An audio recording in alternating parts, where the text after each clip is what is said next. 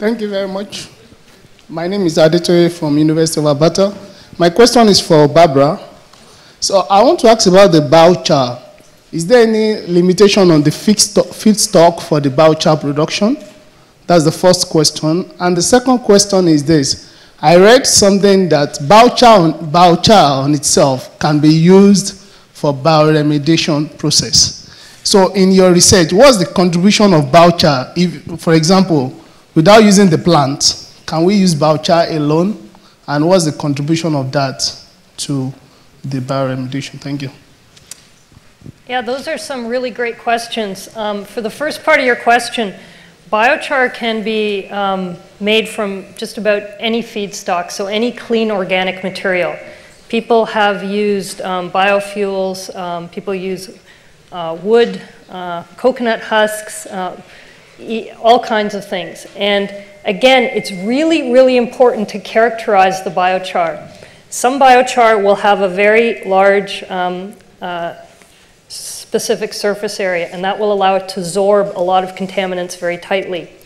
Other biochar will have a really good cation exchange capacity. That means it's able to absorb certain cations and assist with nutrient cycling. And that, in turn, sort of goes with your second part of your question, which is, yes, you can add biochar to soils, and the biochar will do different things depending on what kind of biochar. We kind of are now talking about designer biochars, because again, the characterization is so important. If I want to use a biochar to absorb contaminants, I'll make it in a specific way. I've done this to absorb PCBs, polychlorinated biphenyls, an industrial chemical. But if I want to use biochar that's going to help me break down petroleum hydrocarbons, I make it in a slightly different way. And then yes, it will assist with the degradation because it will often attract more microorganisms. However, the plant roots really do assist with speeding up this process. Good. Another question there on the right. Also for Barbara, follow up on this one. Do you have a plant can have a specific selectivity, like for particular metals or particular organic compound? Do you have like a table of lists for what plant is good for what? I actually have industry. People want to get rid of certain heavy metals. Do you have any comments? Yes, we absolutely do. So when we're looking at heavy metals in particular, we have some plants that work very well with things like nickel, cadmium, arsenic. And yes, we are very particular about the types of plants that we select. A lot of research has been done on these hyperaccumulators or hyperextractors. And there's some very good literature out there on that. Again, it's very important to be site-specific, though. So my team spends a lot of time going to the site and looking at what's native to that area, because we don't want to introduce other plants. And so, for example, there's a particular fern that can extract arsenic extremely well, but it only grows in the southern U.S. and in parts of China. So we can't work with that where I'm in Canada and up north at a lot of the sites where I work. So it's very specific to the area, but we definitely have plants. I work with cucurbids, so I have very specific subspecies of pumpkins and zucchini, and they actually accumulate lots of PCBs and DDT. So depending on what the contaminant is, where the area is, and what the sort of site specifics in terms of soil type, climate, etc. We are very particular in the plant species we select. And one question here. My name is Christophe Danuma from AITF. My question is addressed to Barbara.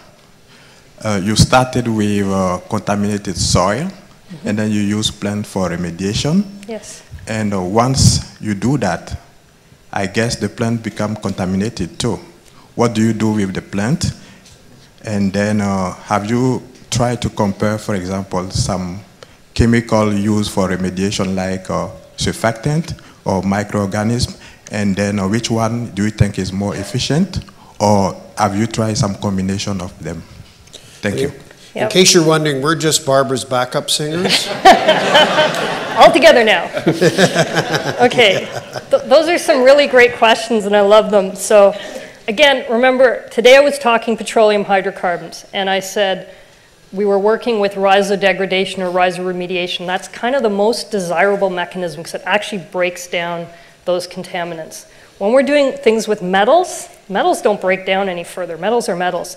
And even things like PCBs, the industrial chemical, DDT, and other pesticides, they don't break down very well in the soil. So we use a different mechanism. We use the extraction mechanism. In this case, the plants are moving, they're taking the contaminant from the soil matrix into the roots and translocating it to the shoots. What we do, sometimes we do add surfactants to the soil, and it speeds up the process. And that works really well. But we have to harvest that material now. So what we do is we harvest it, and we do a lot of calculations and a lot of trials to figure out the best time to harvest. We harvest it, and what we have found is really good is to compost it. And we can compost it in a matter of about, depends on what it is. Switchgrass composts more slowly, depends on what it is, but we can compost it within about 90, 120 days. It takes a little bit of effort. And we've calculated that we can get that down to about 10% of the volume. So it's a volume reduction technology. So if you think of something, say the size of a football field, and you plant it, and it's contaminated with metals, and you plant it over a number of seasons, and you keep extracting, and you have to keep harvesting and composting, then at the end of the time, which is usually within about a decade, you've got this volume that's been significantly reduced. So maybe a couple of barrels of highly contaminated, highly concentrated material now that still needs to go to a hazardous waste landfill or to an incineration facility or whatever. But you're leaving the soil matrix intact, and so you're not losing that very important resource.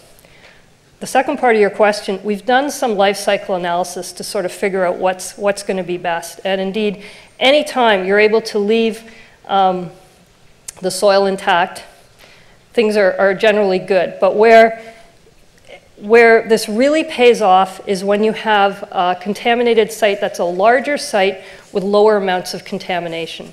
Because it is very difficult for plants to very quickly take up or very quickly degrade extremely high concentrations. So there is a bit of a trade-off.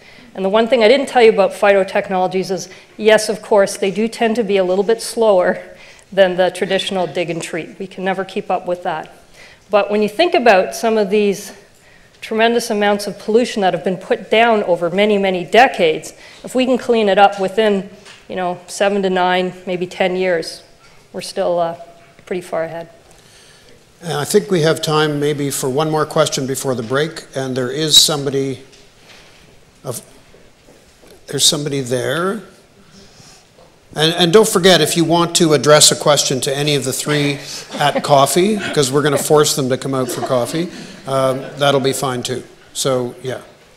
Hi, Scott Lundy from Alberta Innovates Technology Futures. My question is for Sherry. Sherry, I work with clients that range in forestry, agriculture, food, as well as environment. But I'm thinking of the farmer who is faced with the decision as to which crop to raise or grow, and other alternate uses for the land. And I just wonder how, in an industry where farmers are always concerned with what is my cash crop and how can I make the most per acre, I wonder how you and your project are going to convince farmers to consider another way. So I don't have a mic, but can everyone hear me? What, you can go back to the podium. Okay. That's a really important question, and I think that the use of the reverse auction as the mechanism to help understand price really enables us to have conversations with the landowners about exactly what you're talking about. So thinking about opportunity costs and thinking about if I take that land that is now in production and I take it out of production and essentially now start farming wetlands, what do I want to receive as a payment for that new crop? And so I think that is part of the conversation. I think we have to start looking at wetlands as sort of alternative, not just alternative land use and things that are in the way on the landscape, but they're there with the potential of becoming new crops, and that we can start to farm ecosystem services. The crux of that is that we have markets to buy barley, and we have markets for pulp and paper. We don't have markets for wetlands yet. And so the really ultimate, the big question is, where does that money come from? If we're going to pay people to farm ecosystem services, we need people who are willing to accept that payment, but we also need people who are willing to pay. And so that's sort of the elephant in the room. Who's going to be willing to pay for these ecosystem services? And I think that conversation has to move into the realm of we all need to pay, because most of the benefits that accrue when you restore a wetland don't accrue directly to the landowner. They're larger scale impacts and larger scale benefits, like climate moderation, for example. So we all benefit in this room for that wetland restoration, and we have to be willing to pay for that.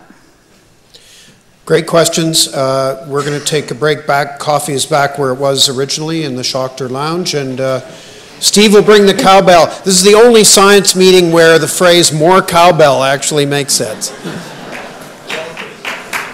Good work, everybody. Good, eh?